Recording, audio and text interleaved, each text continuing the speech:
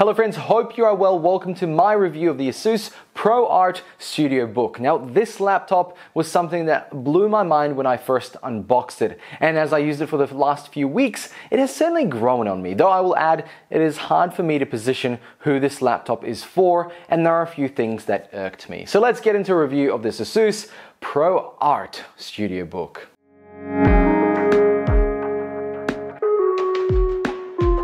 Let's start with the obvious. It's a large laptop and it's really cool to see big screen laptops making their way into the market. And while the price is not something to scoff at, it's still awesome. This version is the StudioBook Pro X W730 and it costs 4,200 Australian dollars. It comes with 6-core Intel Xeon with 12 threads at 2.8 GHz, 64 GB of RAM, 4 TB of PCIe storage, RAID 0 on the CPU, which actually ensures the fastest possible storage performance with speeds of up to 6 gigabits compared to the typical 4 gigabits SSD. Then a Quadro RTX 5000 mobile version, and the screen is a 1980 by 1600 resolution at 60 Hz with an amazing color reproduction. This is an absolute beast of a laptop. It sounds like something that belongs in a server rack, and the price is certainly there to match it. I adore the large screen. It's great to look at, and editing videos on it has been great. Height doesn't really help with Premiere, so I find myself lacking space compared to my ultra-wide, but that's not really a fair comparison to a large laptop like this. However, the performance is amazing. 4K video is like nothing I have seen before. It outperforms my desktop, and I wish I could edit all my videos on here as long as I am plugged into power. I am happy, but I have to return this laptop, unfortunately. Now, working on a Fusion 360 has been fantastic too, and the screen really fits well for that use case, where a more rectangular screen is better for designing parts and 3D images. The large power brick that comes with the laptop is difficult to carry around. In fact, the 17-inch laptop is generally quite bulky to get around anyway, but that's understandable as to why. However, this laptop is almost silent. If you remember my review of the Asus Duo, which sounded like a jet engine revving to show off to the boys across the island, the StudioBook is dead silent. I can only hear a soft fan turn on during a render process, and even then, I only noticed it because the house was quiet at midnight. The keyboard is a dream to write on, and so far Asus has not disappointed me in the keyboard department. Each laptop so far has been absolutely great. Fantastic. However, the backlight design baffles me. The light is under the keys and does not shine through the key itself, and all you get in the evening is an outline of the button. The keys should have some sort of see-through center to let you know what the keys are when you are pressing them. But no, and that's pretty disappointing. Then there is the touchpad, and it is a complete disaster. I found it to be completely unwieldy during my use, and a mouse was a must-have. It was hard to use, the mouse didn't work very well, and I kept tapping into the useless shortcuts when I just wanted to control the mouse. To add to that, I found no use in the shortcuts nor this mini second screen. This keyboard already has a numpad, which was the only thing I could think of using the second screen for, which was cool in other computers that didn't have it, but in this case, it's kind of useless. The second screen brings zero to no value for a workhorse like this, and removing it should be a must. Replace it with a large flush with the case touchpad. This touchpad should rival Apple's, and I know Asus can do it. I have seen it. This is not a laptop for a kid at school to show off his cool touchscreen screen. This is a work laptop. And here I thought I'd show you what the webcam looks like and the microphone so you guys can see how those work. The microphone is adequate, but the webcam could do with a bit of work. I have a really nice light to the left. Not everybody has that. If I turn it off, it becomes a horrible dark mess, even though there's plenty of light around. As you can see, my hands move around. I'm at 30 frames. Also, I wanted to talk about and let you experience what it would be like using this webcam about the sound. The sound is very adequate. The bass response is fantastic, and Harman and Kardon did a pretty good job at the end of the day. It's a shame that, well, it's not louder. I wished it was a little bit louder. I think there could be a little bit more headroom, but I think they've definitely toned it down just to allow the sound to flow rather than peak and sort of crash and burn. But as you can see, this webcam, as I move my hands, is not very good, especially in low light conditions, which is more likely what people were using because they don't have studio lights.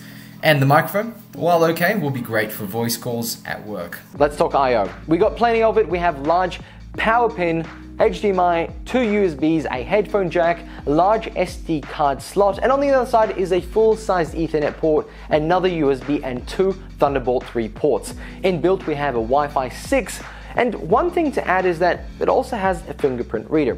Though not a part of the actual on button, it's nice to have. It helps with logging in every time, especially when you arrive in the office and you just tap into it, it'll log you in because you don't necessarily turn this device off. Gaming wise, yes, I played a few games on it. This RTX Quadro compares to an RTX 2060. So considering this isn't really a gaming laptop, but on the off chance you get some time off from work to play some games, you certainly can. It performs magnificently. I've played Tomb Raider and did some tests with the RTX on. It was great and it looked great with the colors that this screen comes with. The laptop can go flat, which I was excited about when I noticed that during the unboxing.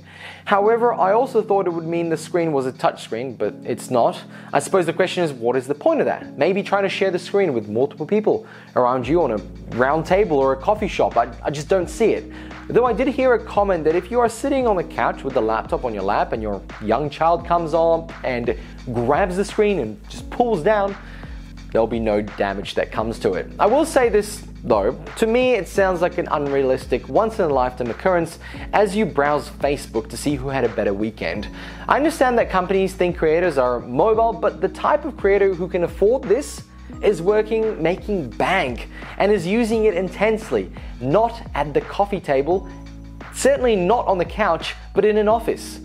This is a laptop that is going to sit on a desk with an extra monitor, separate keyboard and mouse, because Facebooking is the only thing that you'll be able to do on battery anyway. Now, in all honesty, I jest with the battery life. Facebook is not the only thing you'll be doing on the battery. You can certainly work a lot of heavy tasks on this laptop on battery. It does last actually a long time. I was using it in another room. I didn't bring the charger because it's a giant brick, and it lasted me the whole time I was in that spare room, which was about 3 or 4 hours working away at work. And I was very happy with the battery. I didn't have to charge it. However, when I did start to render things, that's when the battery started getting eaten up. The Xeon platform is very efficient, and so is the RTX 5000 mobile version. So it doesn't actually chew a lot of power because it doesn't create a lot of heat, which is why the fan stays so quiet and doesn't need giant cooling fans. But it also doesn't perform like a giant cooled fan laptop, so that's something to consider. But there is something that makes this laptop special, and that is the Quadro graphics card. So what's a Quadro graphics card, you might ask? Well, the first thing to understand is that all NVIDIA graphics cards are built on the same underlying GPU architecture. They start life as a highest-end enterprise level card like the P1 for Tesla, then slowly the consumers and business-grade customers get their hands on the cut-down cards. The architecture describes the types of arrangements of the components needed for graphical processing. This generation is called Touring. It covers all the GeForce RTX and Quadro RTX cards, where the RTX stands for real-time ray tracing. The Quadro cards generally have extra memory and processing capabilities. Quadro cards are targeted at professional users, and so they come with a host of professional benefits. One of Quadro's main advantages for professional users like engineers, designers, and architects is the level of compatibility it provides with professional applications. A lot of this is due to NVIDIA's deep pockets and partnerships with independent software vendors like Autodesk, Ansys, Dassault Systems, PTC, Siemens. Many of these applications certify Quadro cards for use in their applications. More importantly, the developers tune their applications for optimum use with Quadro cards. This tuning can result in significant performance improvements. In a benchmark test I found online of SolidWorks, an RTX 4000 performs 2 times better than a GeForce RTX 2070, though the RTX 2070 performs much better in a video game. Different tools for different jobs. However, this card is the RTX 5000 mobile version, which performs really well, but in my testing it's as good as an RTX 2060. Luckily, I recently started learning Autodesk Fusion to design parts to print on my 3D printer, a hobby I highly recommend to anyone looking to have some technical and creative problem solving. Check out my Instagram to see some of my prints. Now you see, this is the right tool for that job. I tested Autodesk Fusion 360 and designed some parts to print on my Ender 3 3D printer, and I will admit Fusion worked flawlessly and mesh rendering was smooth as butter, in comparison to my desktop who struggled with loading.